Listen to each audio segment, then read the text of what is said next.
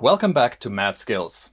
If you want your app to start quickly and provide a smooth user experience, you have come to the right place. In this series, we're introducing you to tools and best practices that give you all the modern Android development skills you need when working with performance.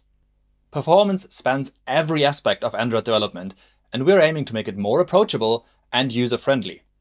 In the upcoming videos, we'll zoom into two key areas: app startup improvements and creating a smooth runtime experience. We'll share how to create and use baseline profiles.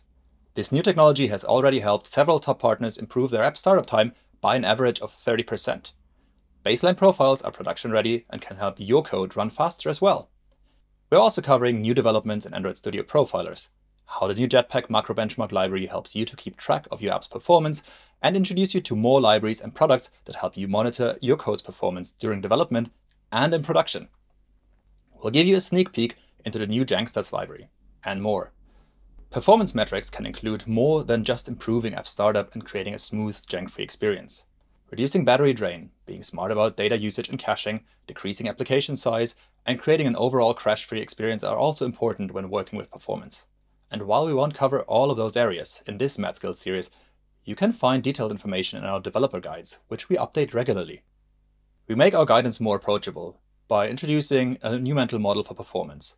All of our guidance is now aligned with three pillars: inspect, improve, and monitor. These pillars provide you with a structured approach to performance in a closed feedback loop.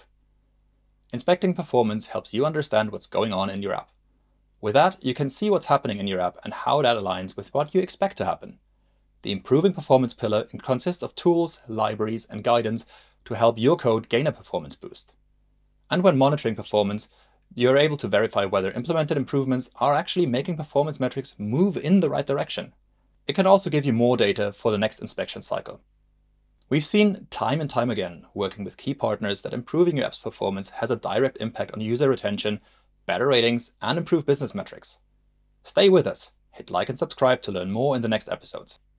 Also, while you wait for them to become available, why not learn more about performance debugging from the previous Mad Skills series on performance? Thanks for watching.